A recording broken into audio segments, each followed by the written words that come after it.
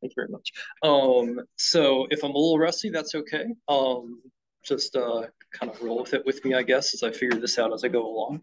And of course, if you have any questions, feel free to stop me. Feel free to dive into anything that we want to talk about. And I'm always happy to talk after class, of course, too. So a little bit about me to start off, if my slides will work. There we go. Okay, so a little bit about my introduction and background.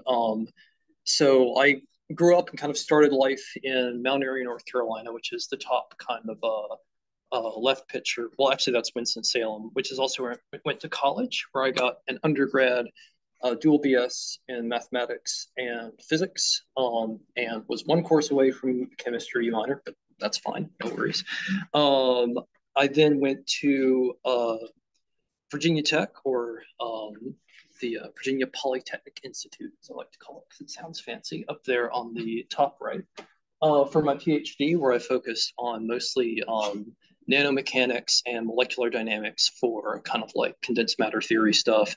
And then spent a couple of years at Los Alamos down there on the bottom left, mostly working with constitutive modeling and discrete dislocation dynamics for looking at deformation of nuclear steels, and then transferred that knowledge to where I work now, which is at TerraPower, LLC, which is a nuclear innovation company, homegrown here in Bellevue. So if anyone here is looking at nuclear engineering or thinking about mechanical engineering, it's a really cool place to work. And I'd encourage you sending your resumes there when you, whenever you enter.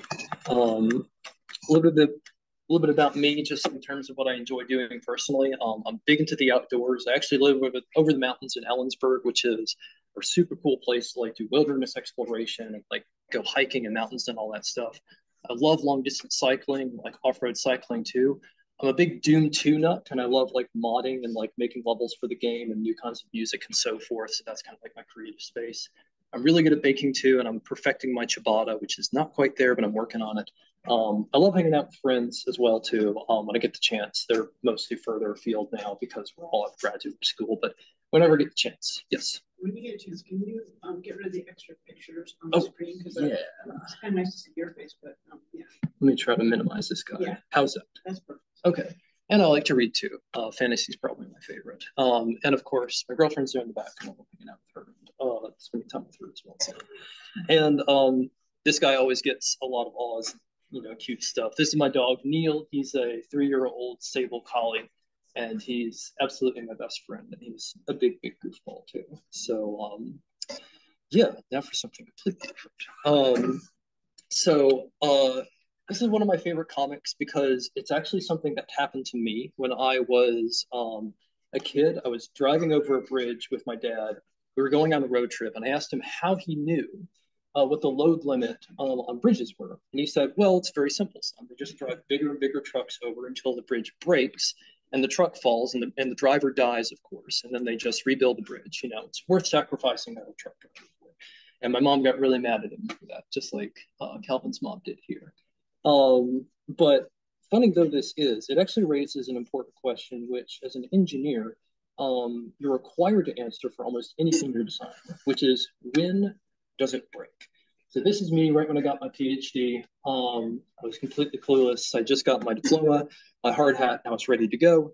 But I was presented with some somewhat difficult problems, which is how do you design something complicated that's going to be under some extreme conditions, like say a car engine or a nanostructure or a wind turbine or a big piece of industrial equipment or something like components for a jet fighter, or what I work on now, which is nuclear reactors. And all these have wildly different conditions. All these have wildly different applications and different even fundamental mechanics in some places. But you always have to ask the same question when you're an engineer, which is when will it break, how, and under what operating conditions? Now, the good thing about being an engineer is that you don't need to do your design alone. Frequently, when you're working on a big complicated system like this, like a wind turbine, you don't have to design the whole thing. That'd just be way too much work. And so when you're working for a company, you'll usually have to work on like one or at most two systems at a time to optimize and design them. So I'm Patrick here, and I got assigned to work on the kind of like drive shaft, the long thing that actually turns the turbine. And then my pal SpongeBob got to work on the gearbox, and our coworker, I won't call him a friend, Squidward, got to work on the yaw motor. And so we all get assigned different things, and we have to know the conditions that they're going to be under and then how to design for them. But it can be a little daunting at times because you have to do kind of all this complicated, kind of stressful mathematics, and you have to understand the conditions that the material is going to be under. Primarily what temperature it's going to be under, what stress it's going to be under, if there's like corrosive properties, and what material is best for fitting those specific conditions. But I'll walk you through some applications and kind of the process that a lot of engineers go through for figuring this out, and how linear algebra kind of fits into all that sort of stuff. So throughout this presentation, I'll talk about the component design process and two questions that an engineer must answer, which is, what are the operating conditions, which is to say, how is what I'm designing for going to be banged around? How is it going to be, you know, kind of used? What sorts of stresses and chemical forces and temperatures is it going to be under? And the second question, with those operating conditions, what's the best material and how can you design and optimize material for that? With the ultimate goal of designing a component that maximizes lifespan under operating conditions and also fails at a predictable time in a predictable way. Question? So you said earlier that like you each different person will have guide jobs, like drive shaft, guide jobs. How do you fit them together? Like, how do you know that what if we drive shaft that's like 500 kilograms and it's like the person who got the gears is 50? Project managers. And so they have the ultimate blueprint for kind of what they want, for how they want the whole kind of like component or the whole design to work together. So he'll tell you like, that's actually a good question because it leads into the next section. He'll tell you like, okay, based on, for example, how quickly the the propeller blade is going to turn, this is the maximum kind of like speed it's going to go at. And that will tell you like the maximum strain or kind of twist that the drive shaft will see, so to speak. And then they'll already have a spec or design usually in mind for like the gearbox, and they'll hand that to SpongeBob and say, optimize this. So SpongeBob will talk to me, and the guy designing the rotor will also talk to me, and I'll talk to them, and we'll interface talking about our design. It's a long process. It involves a lot of collaboration, but in short, there's an interface to a project manager who knows all the different designs and how to kind of link them together. And then the individual senior engineers, which is what I do, kind of like work on the fun nitty gritty stuff, which is how you actually design the thing and kind of optimize it for mechanical, so to speak.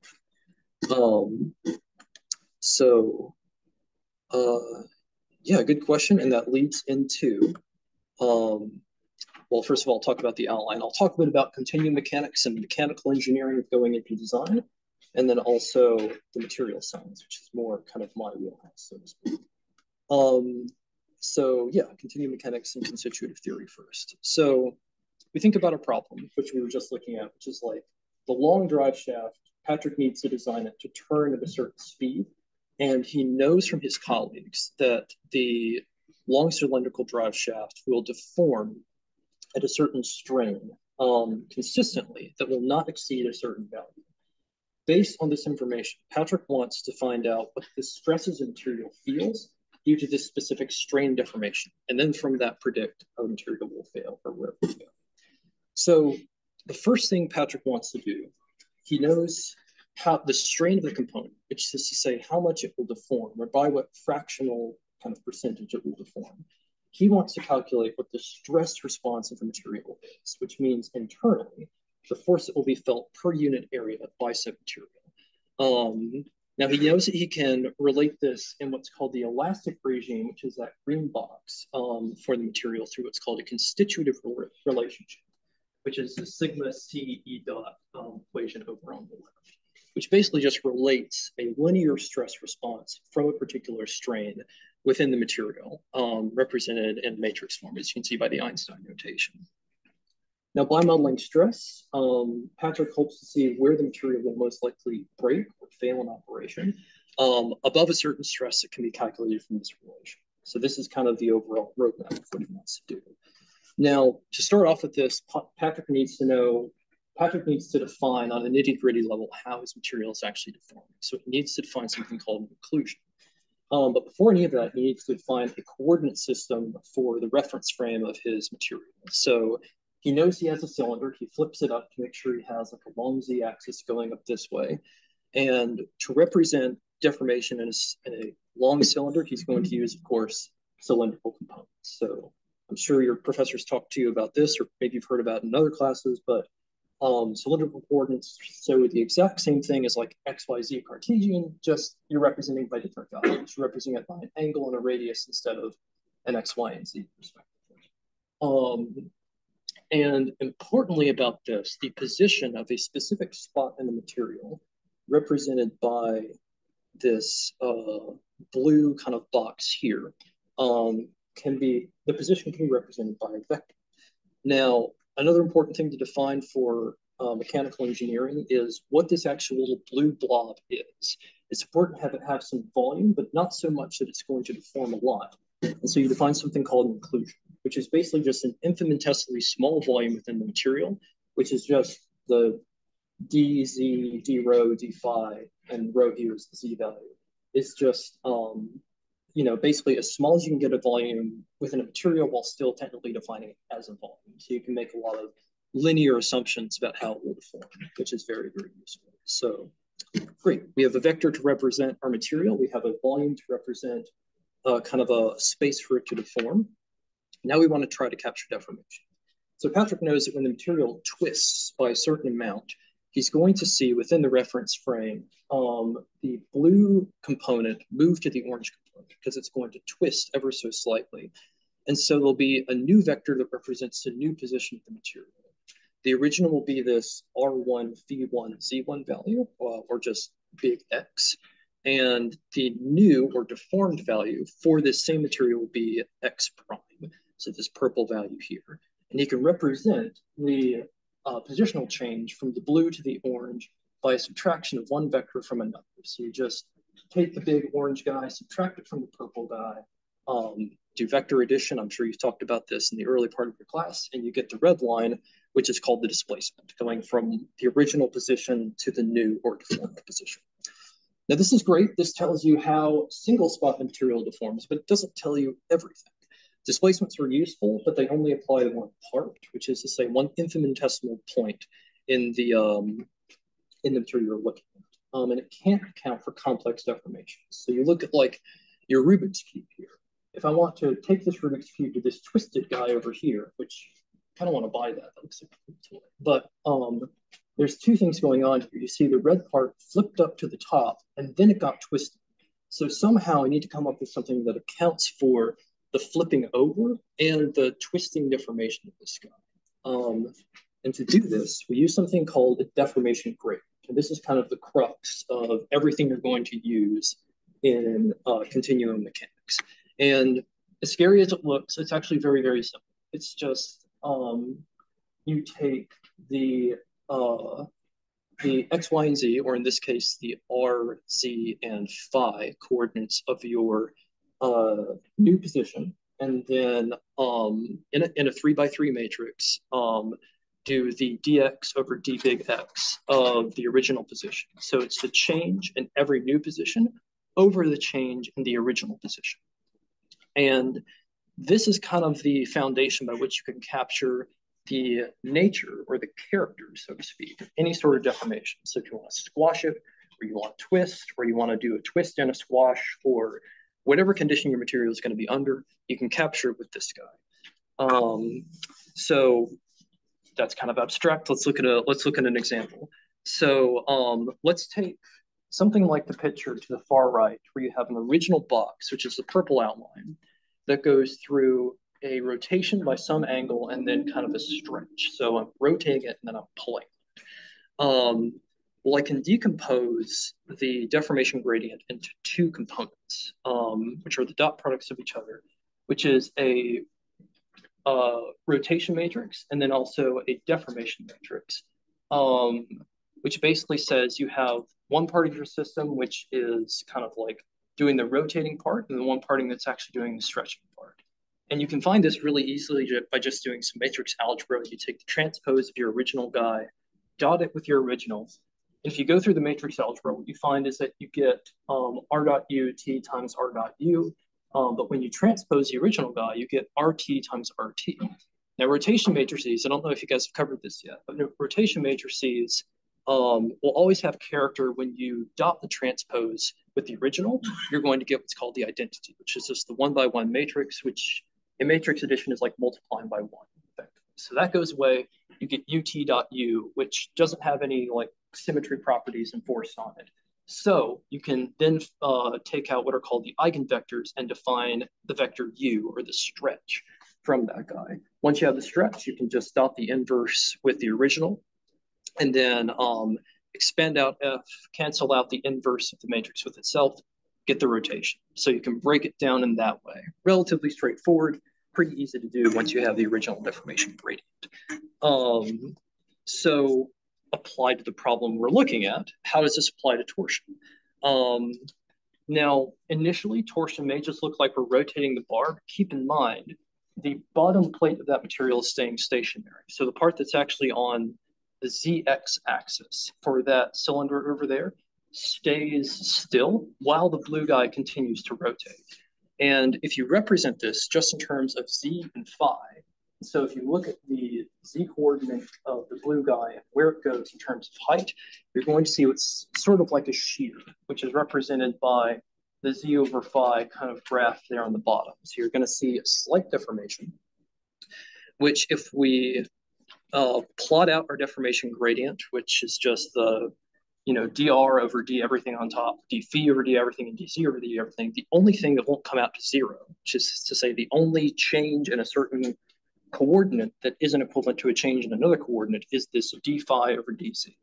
And as you can see, as you go up in z, you have a change in phi. So you have a change in phi over a change of z. That becomes a certain value k. And then you go through this whole process, which because I'm an engineer and I'm not a mathematician, I don't need to do. I can just let a computer do it. I can break this down into its respective deformation part and then rotation part. Easy as pie. So now this is great. We now have something that defines the rotation of our system and the kind of internal deformation of the system. But it doesn't tell us anything that an engineer can use. Engineers need hard properties that they can correlate to physical values that they can measure. So we need to define something called strain, which is the most common engineering metric for measuring deformation. I'm looking around for a clock because I don't know. It's broken. It's okay, thank you. I'll just use my cool. And functionally, strain contextualizes a deformation gradient into something that can be used easily. So simplest definition, strain is just the change in length of the material being formed over the original length. That's the simplest engineering term.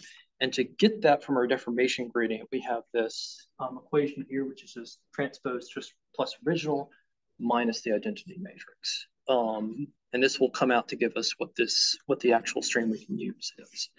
So going again with our torsion example, we have our d5 or dz, they only own 0 component. Using our equation to get the new strain value, we take that through.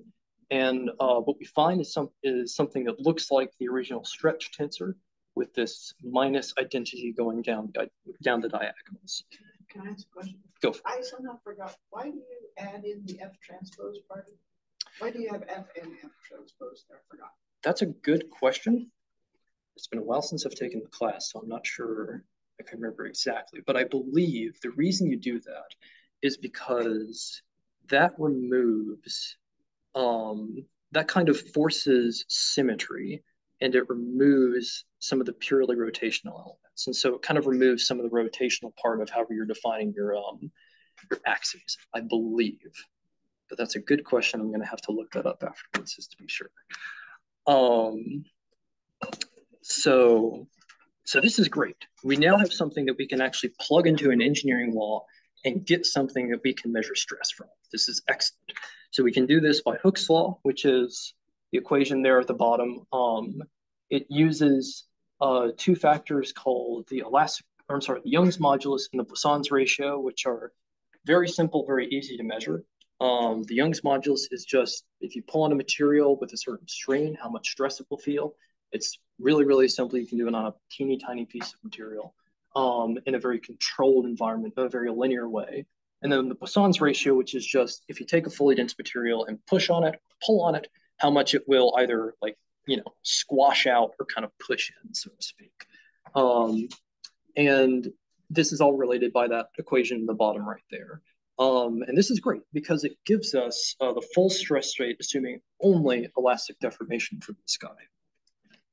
Now, before we proceed, something that's important to define and to think about for a matrix. So I've discussed kind of like how we solve these guys, how we're defining the deformation gradient, how we get strain from that, and then using this equation here, how we get the stress, which is kind of the pressure felt inside the system. But important to think about what this means, first of all, before we proceed.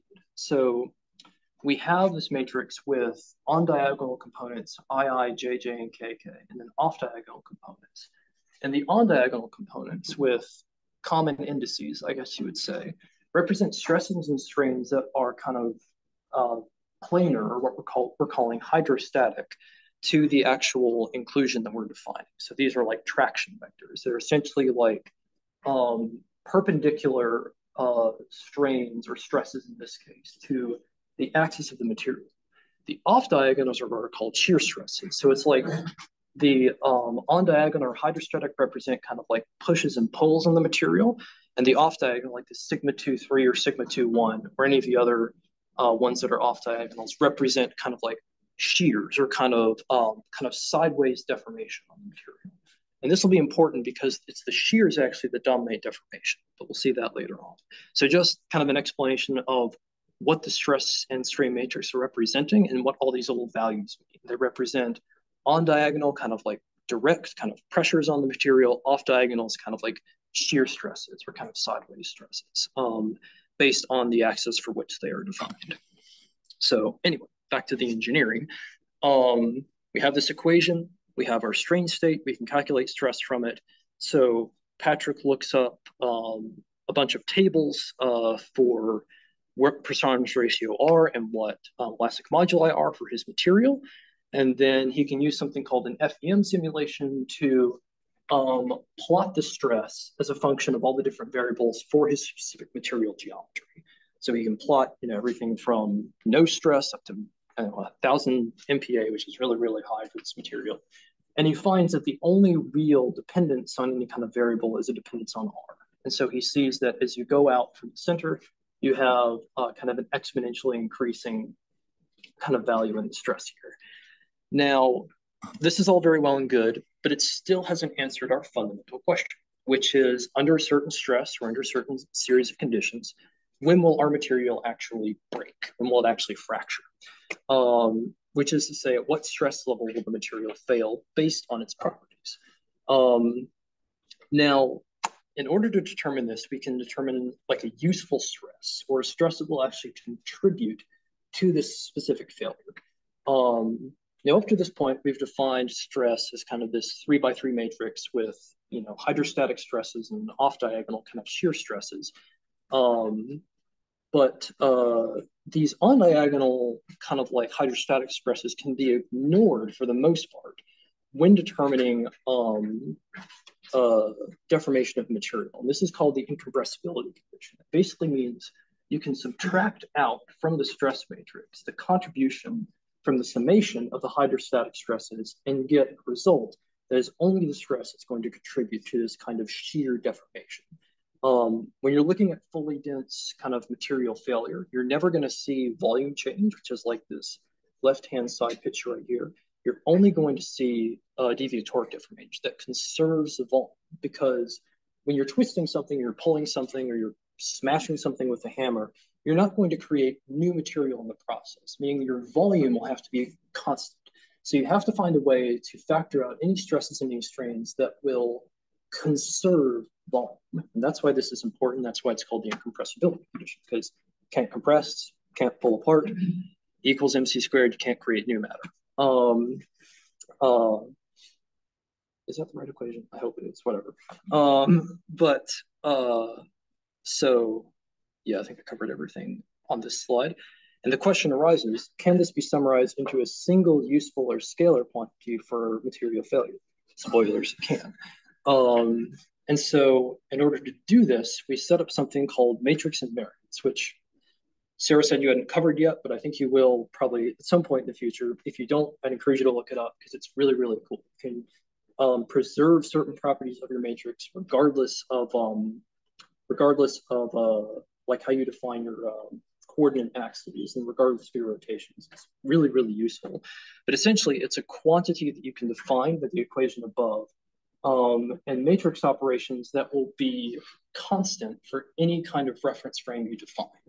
And you can solve this by solving this equation. And you get something that is the first invariant, which is the trace of your original matrix you're solving for, the sum of kind of three determinants, and then the determinant of your overall 3x3 matrix. The second one is the one we're most interested in, because if you do the math, you put this all in a single line in kind of a more standard equation form as opposed to matrix addition form, you get something that looks like this on the very bottom. And qualitatively, this is a metric of the magnitude of stress in a component responsible for constant volume deformation. This effectively takes out the contribution of all those hydrostatic stresses and gives you a scalar quantity that is only representative of the of this S matrix or this deviatoric matrix. So it will give you something that basically measures the magnitude of stress responsible for material deformation that conserves volume. And from this, you can define something called the von Mises stress, which is basically just that second tensor invariant multiplied by like 3/2, I think, or wait, multiplied by, yeah, 3, my mistake. And what this does, it sets a scalar threshold for where the material is known to fail. And you can actually plot this in a 3 space of stress. So you have the initial hydrostatic and then second hydrostatic and third hydrostatic, and you get this kind of infinitely long kind of like tube, the surface of which represents a stress state where the material is known to fail, which is to say where the material is known to achieve yield stress and start plastically deforming. This is used by all sorts of mechanical materials engineers to determine when a material is actually going to quote unquote break. And so you can apply this to the stress state plotted in an FEM simulation and find kind of where within your material you're going to find stress that's going to break. So great, we now have something where we can determine material failure. Patrick plots this, and what he finds is before the end of the radius of the material, he has stress that is going above that von Mises criteria. So he actually finds that, there's a ring around his material. There's a small kind of like husk or concentric kind of hollow cylinder where his material is known to fail. So this is obviously a problem. You don't want your material failing on you an operation. And he wants to know how this will be a problem and if he can improve it. He wants to quantify how the material will permanently deform in response to stress it's under, how he can prove it, which is what I just said. And he knows the conditions the material is under and has scoped out the best material for the job. But he wants to make it better. He wants to, if he can, eliminate this white ring so that none of the material will fail. So he calls up his colleague Sandy, who's a material engineer, who knows all about these sorts of things, and see if he can improve the material within this region. And now we get into everything I just talked about was mechanical engineering. Now we get into material science. So obviously there was a lot of linear algebra up to this point, not as much for the material science, but I think it's really cool. So I'm going to talk about it anyway. And there is a little bit, I promise. So the crux of material science is why microstructure matters. It's understanding basically how and why a material's fundamental structure will affect its mechanical, electrical, piezoelectric, however you define its performance. And this is primarily done for metals, for ceramics, for crystals, for whatever material you define by looking at the nanostructure and seeing how, properties of how the material is put together on a molecular level correlate to its continuum or kind of like engineering scale or broad scale kind of properties. So it takes mechanical engineering problems, contextualizes them, and then solves them by making a better material, quantifying where it will fail, and determining how to improve its performance. Now, Sandy knows Patrick is working with a metal for the material that he's working with. So she knows right off the bat a couple of things about what he's looking at. She knows it's going to have a crystal structure, which basically means that atoms in a crystal will like to arrange themselves in kind of like a stacked oranges formation, where they all kind of like organize into a self-repeating kind of like organized structure like this, with a repeating what's called a unit cell, which can be used to represent the structure of the whole material. And she also knows that it won't look like this for the whole material. You're going to have clumps of crystalline material that are different orientations with boundaries in between them. And this is what we call grains. So you're going to have what's called a grain structure. So you're going to have a solid with a bunch of grains in it, and each one of those grains will contain a unit cell repeating with all of the atoms in your material. She'll know that on a slightly larger length scale, you'll have these sorts of grains with precipitates with different kinds of phases, and that will contribute to deformation. And this is what makes up kind of a metal, in this case, the steel that Patrick is trying to design for. Now, she also knows that when you deform a material enough, it will start to break, but it won't break immediately. It's going to deform slowly by a process called dislocation formation or dislocation kind of travel. And what dislocations are is kind of pockets or small kind of holes that form long linear kind of like, well, not linear, but long kind of strings throughout the material of these kind of pockets or bubbles within the material that travel along low energy planes. So this is what's called a 1-1-1 Shockley partial, which is just a fancy name for a line defect that goes through a crystal. And basically what happens is the material kind of unzips. And so you have the material kind of like popping from one latticite to another latticite to another latticite. And slowly the material, as it pops through that whole line of atoms, it kind of shifts one atom over. And then another will come through and it'll shift another atom over. So metal doesn't so much snap as it does kind of like do like a bunny hop or a slow kind of unzipping effect. You can actually see these if you look at these under a microscope, like a TEM or something that can get down to the nanometer scale, and see these kind of traveling and unzipping through the material. And it causes these materials not so much to fracture, like I said, but creep, which just means kind of slowly deform. Now, Sandy also knows a couple more things about dislocations. She knows that dislocation mobility, so how fast these things can travel, may be seen as an activation or energy threshold problem, wherein the mobility may be altered by a couple different things. The material chemistry, which is to say the different atoms that it sees, the different bonding energies that hold the crystal structure together might be stronger or weaker depending upon the chemical makeup of your metal. It might actually be impinged by obstacles. So if there's like occlusions or precipitates or alternate phases, you might have dislocations that kind of stop as they travel through, and that will slow down dislocations. And you can also slow down dislocation motion by crystal structure. So if you have like a really coarse structure with big grains like this, but you can somehow make it fine grained like this, you can diminish the average travel of a dislocation and therefore make the material a whole lot tougher, a lot stronger against kind of stresses that make it want to break. Fine-tuning these help fine-tune material performance. Now, Sandy knows a little bit about the steel that Patrick's working with, and she knows that she can plot the phase structure in terms as a function of both the chemistry and the temperature in something called a phase diagram. And from this, you can see that there's a specific concentration of carbon where she can get a substructure within the material called perlite. And this might look, and this is basically a lamellar structure where you have long strands of a phase called ferrite and a long strand of something called cementite. These are basically materials that both organize as crystals but have different unit cells. They have different crystal structures organized in different ways. This also means that the energy required to nucleate and travel a dislocation in cementite is going to be very different from ferrite. And so they won't be able to pass dislocations from one to another, meaning they won't be able to actually co-deform, so to speak, at least not very easily. And by fine-tuning the carbon and by fine-tuning the temperature at which you form your metal, you can make this sort of structure. And the advantage of this is that the finer microstructure, like I mentioned, meant that it's very difficult for these dislocations of these plastic carriers to travel and cross between the barriers between the ferrite and the cementite.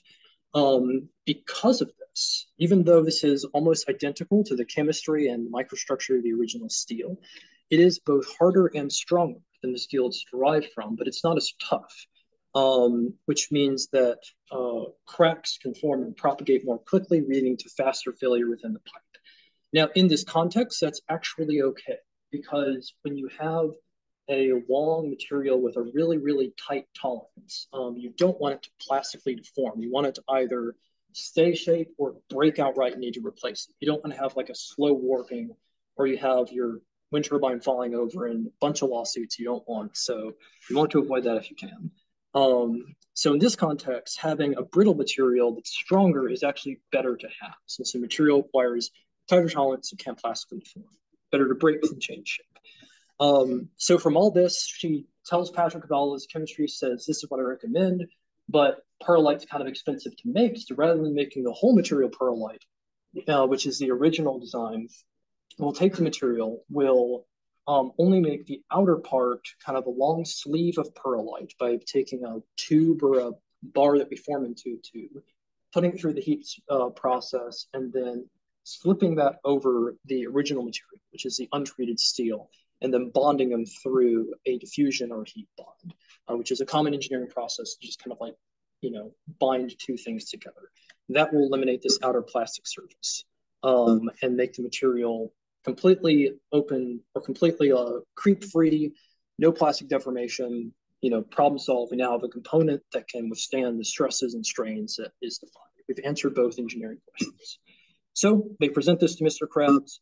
He thinks it's a cool idea. He likes it, so he gives him a grant to develop it and work on it and make the component. And they're happy because they now have, a plan for a component they can build and make and save the planet because they're working on a wind turbine. So that's my talk, I guess. And just as final remarks, good engineering inevitably uses a lot of linear algebra. There's a lot I couldn't go into here because of time with material science. There's kind of a lot, the nitty gritty of how dislocations move, but it'd be too much to go into for now. But essentially, a dynamic world will always need good engineers who can solve the world's problems with linear algebra. So work hard, trust the math, and you get to work on really, really fun stuff like nuclear reactors or jets or whatever you feel like doing. So yeah, thanks for listening, and I'll take questions now if you have them.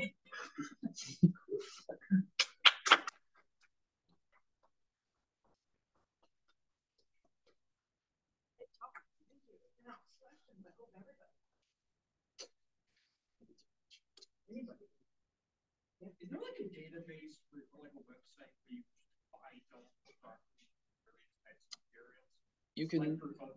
You can never, yes, but you can never find all of the properties. And so something I work with a lot in my job is like fine-tuning microstructures to inhibit dislocation motion for certain irradiated and thermal properties. And that's kind of a black box, but you can find a lot of things like what I was talking about, like elastic modulus, Poisson's ratio, and even like fundamentals of continuum mechanics. So a lot of the math and actually some of the screenshots I pulled are from a great website called continuummechanics.org that goes into a lot of this stuff. Yeah, it's a cool site. That goes into a lot of this stuff in more explicit details, offers proofs, and even like some really, really cool like exercises and examples to go into. So yes, there are. And I can email some after class if you want to.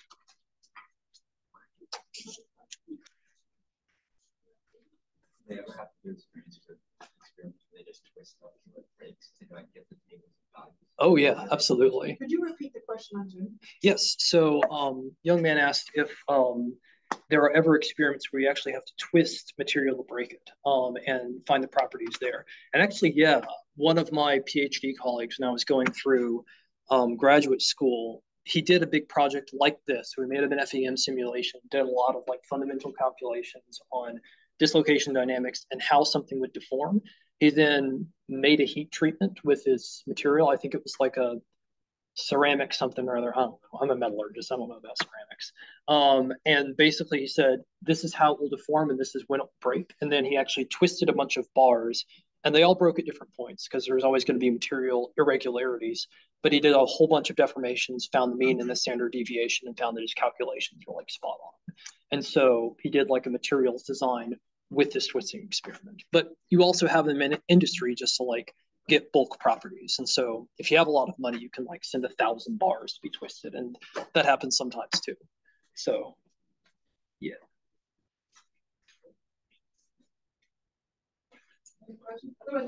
Oh yeah, yeah. I noticed that a lot of it is dealing with You're good. shear trends, like shear stress. Yes. And like the final graph was all about shear. But if you were working in somewhere where you needed to consider multiple like types of stress, would you be able to combine them all into like a value, or do you need to be separate? Great question. Okay, so basically, when you do your deformation gradient tensor, a lot of slides. Holy cow! When you do your deformation gradient tensor, the U component of this guy will actually calculate shear, hydrostatic, torsion, stretch, everything. All the components of the 3x3 matrix will capture the breakdown of all those different kind of stretching and pulling components. And there's, again, on that continuummechanics.org website, they actually show how you can break this U matrix down into the different components for stretch and twist and even bending and so forth. And as a modeler, what you frequently have to do is know what conditions your material will be under and construct this U matrix so you can model it and then do statistics to find like what's the likelihood it's going to break and why under what stresses. And so absolutely, as a matter of fact, for aircraft and for like aeronautics engineering, there's a lot of components that are going to be like, you know, vibrating and moving around a lot. And so you really have to like be able to define that really, really well. It's not something I'm super well versed in, but it is absolutely something you have to know a lot about, know how to deconstruct that. So yeah, good question. Okay, let me ask you guys a question for a roundup. So is there anything that you heard today that you're going to go home and think is memorable enough that we should actually repeat? Did you hear anything that Dr. Beets said that we should remember? Or that you currently remember? Just to reinforce. Yeah. I guess I've dealt with like programs that can do this in the past, but it's always like roughly, but it's always been just put it in, set the material, and the magic box with the blinking light sitting on my desk with all the work.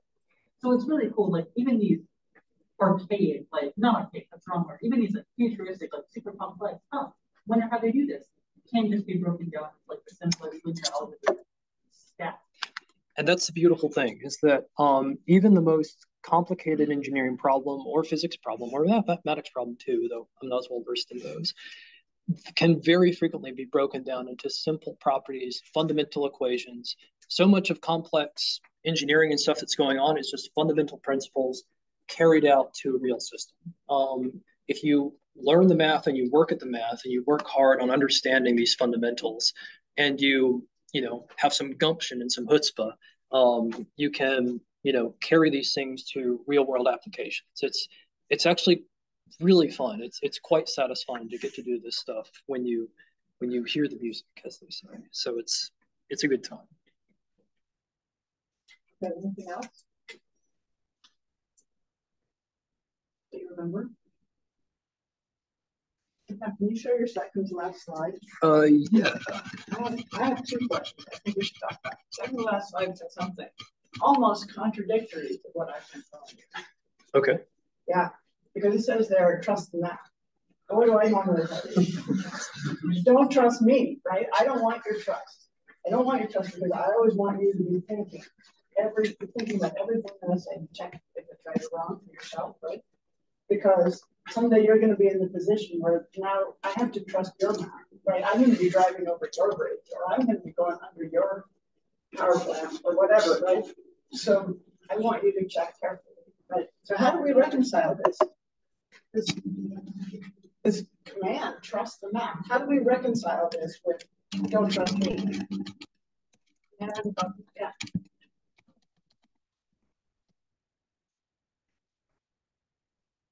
Verified by a lot of people. I think that's a really, and I think that is what Dr. Beets started with, right? You don't design alone. I think was a quote actually worthy of writing down. Don't design alone, right? Because when you have a whole, if we all look at the problem together, we're a lot more likely to get it right. Yeah, really worth remembering. Jackson, I don't know that he said this before, but there's a number of checks that you do